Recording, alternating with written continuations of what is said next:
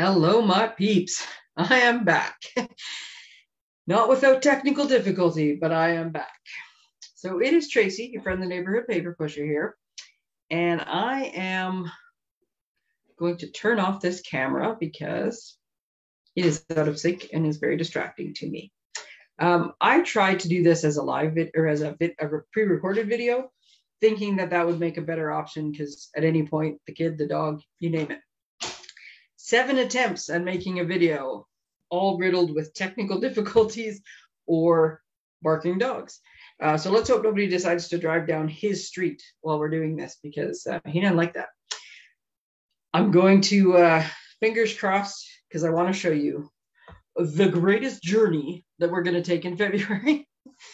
So this is the suite we're going to use for February's card making.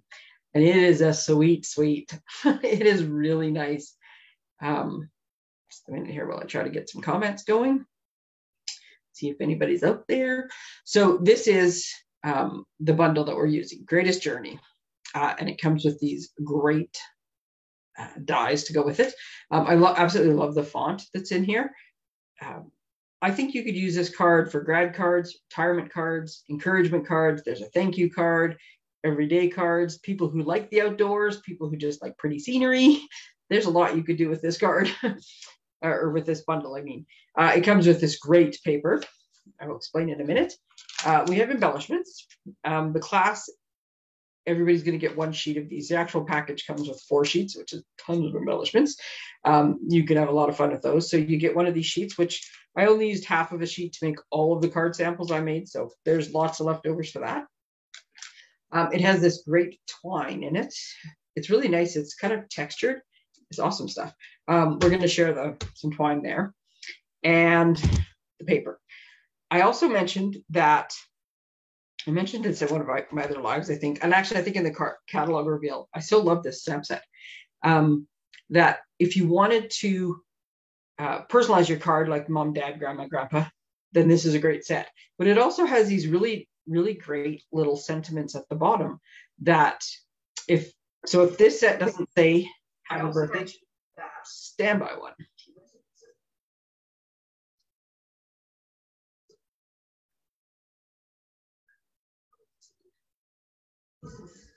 It has taken me this long for this to come up.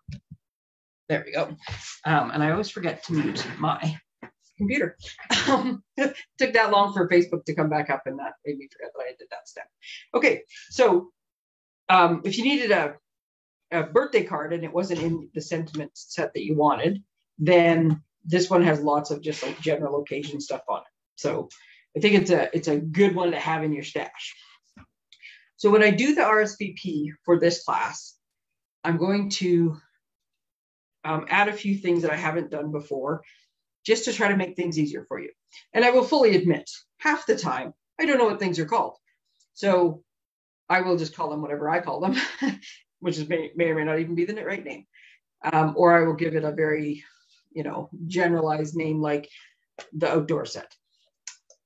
So normally on your RSVP form, it will say, I just want the card making supplies, or I want the card making supplies and the bundle. So I will still have those 2 options. And so when I talk about the card making supplies, I'm talking about all these consumables. This is the bundle we're talking about. So it's this stamp set and these dies. So will come in their own little package. But I'm also going to add on the other elements that are used in these samples and that we'll have at class in case you really want to have them. This way, everything's waiting for you. If you want to go home and make more stuff, there you go. Because it's Celebration, if you want to add extra stuff on when we're ordering for this class, so you get some of the freebies from Celebration. Easy enough to do. You just have to let me know. So there's going to be the same 2 options that there always is, but then there's also going to be the option to add on the best family ever stamp set, and I'll have the price there.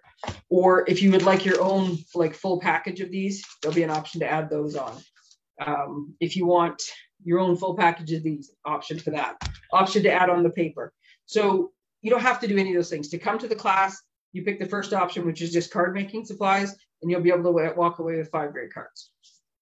But if you want to be able to keep crafting like I did, where I just about couldn't stop with this bundle because I was having so much fun with it, then you'll have, it'll tell you which supplies. So you know what you're using if you want to keep going. So, like I said, this is the B side of the paper. And only because the A side is generally the one that goes with the theme. So in this case, the outdoorsy theme, I can't put my stamp set too far away, goes with the other side. And you will see that in the card samples. But look how awesome the B side is.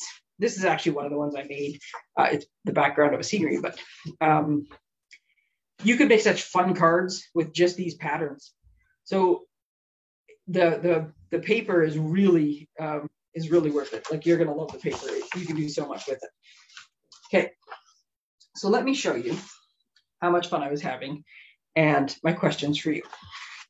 So my questions for you are, would you like to make cards with a white card base, which are maybe a little more still bold, but not as bold?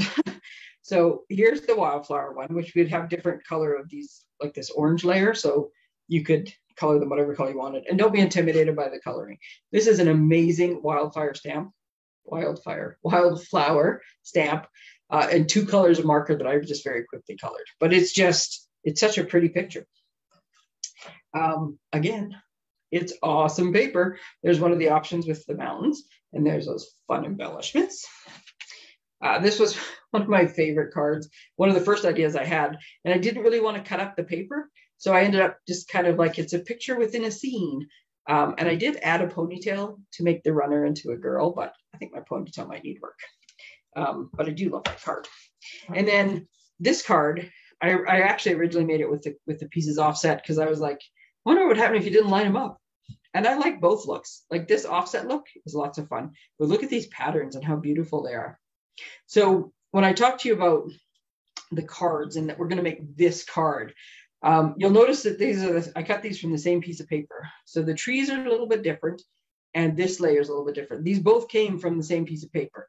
It all just depends on which chunk you get, because a bunch of the paper is done like this. Here, this way. So if you cut off this side, or if you cut off this side, you're getting 2 kind of different color schemes, or 2 different sets, right? Look at how bold these colors are. These not the nicest papers. This particular card, or particular piece of paper, I'll give you a sneak peek of the other ones. This card came from here, right? And you're saying, Tracy, that paper's green, that card is purple. And you would be correct. So this Coastal Cabana half and this Highland Heather half are off the same piece of paper, right? So depending which half you cut. It also, you'll notice this is, yep, this side. So the trees, this is this chunk, right? So when I cut this chunk, it's going to be slightly different trees and mountains. And when you get this chunk, slightly different trees and mountains. Now, it's all going to make a fabulous card. No worries about that. But it's just it's such amazing paper. But it's not going to be exactly the same. The trees, this layer of trees, there's actually this part of a piece. There's a darker strip, which you'll see shortly. And then it gets lighter as it goes up. So depending on which kind of chunk of the paper you get, but they're all gorgeous. Any one of them is going to work. So that's question number 1, was white card bases, or do we want to go a little bold? And I thoroughly enjoyed the go a little bold cards. So, oops, I got some of them upside down. So there's the darker trees. So there's one of them. And look at this. You can color on these embellishments. These are just colored with the blends. The blends are alcohol markers that will stick to stuff. So this one, I just colored it a little bit. And I love this because it is so close to the work logo from where I recently retired. Look at the sky. And these little dudes you can cut out in various different colors. I was making lots of samples, so you'll notice I've got some gray and some blue guys too. You can also cut off his lantern, and he has a little walking stick that goes with him as well. Oh, come on. Isn't that gorgeous? And that's that same wildflower stamp set with just stamped on top of the paper. And even a bright bold pink card, and I love it. Love this one. So this guy here, there's a die that makes you, and it cuts a much longer like mountainscape. In this case, I just kept a piece of it because I absolutely love the little grass here. And, you know, I've got a son. I know that this is what he would do. He'd be jumping off the edge of whatever it was. And then I showed you this one before. So these are the colored card bases, and they are much bolder, brighter cards, but oh, I do love them. So that's option B. Now, as you can tell, I could have made more. I could have kept going, but at some point I thought I have to stop and like make a poster and post this class because I need to get RSVPs within like the next 2 weeks. So I know how much stuff to order. So I know which patterns we're doing and make sure I have enough of the paper because I did use a fair bit out of this first pack.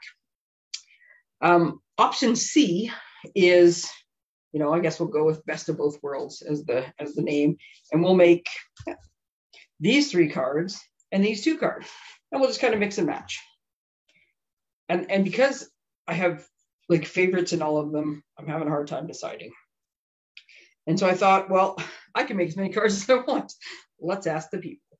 So do you have a preference to the white card bases, the colored card bases, or a mix of card bases? I also need to know if you want to add on extra supplies. So like I said, I can get this stuff all ordered in. My ultimate goal, honestly, is just to get together and make cards with you guys because I love to do it. And I have missed doing it. January, everybody was busy. We didn't end up having any of the classes go forward. I'd really like to see you guys all in February. I know, selfishly, I would just like to hang out with you guys. And if we can make some cards, some little folded paper hugs that you guys could send out afterwards, well, doesn't that just make it better? So this is the feedback I'd like. I'm going to post this on Facebook, and there's a little chat now, so you can add it in the chat. You can send me a quick message, however you want to get a hold of me. Request number 2 is, oops, as I drop everything, this is the backside of my business card. Yes, you can tell everybody I showed my backside in a video on Facebook. Yep, not sure where my sense of humor comes from. So that's my business card. I'm curious because, one, I like to show off the fact that I now know how to make QR codes. The best way to keep track of everything, you'll notice this one is like the newsletter subscription, is to follow my newsletter. Anything I do, any posts or little messages I might send out, or if I happen to remember to text or email or whatever, the summary, the sort of one-stop shopping is currently my newsletter. I'm working on a website, but it's currently my newsletter. So I want this code everywhere, just so people, it's the easiest way to get a hold of things. All my contact information, everything's there. But I am curious, if you pause a video, if the clarity, the resolution, maybe is the right word, is good enough that you can actually use the QR code off a paused video. Because I was going to, oh, I got it right the first time. So as you can see on my little banner here, it has my company name, but it doesn't tell you how to get a hold of me. So I was thinking of like putting it, a bigger version of this here. So when I'm crafting, it's always there in the corner. But I want to know if it works first, because it will be in my way and I will constantly cover and uncover it. So does it work? So that's my question for you guys. Can you pause this video and use this QR code? Inquiring minds want to know.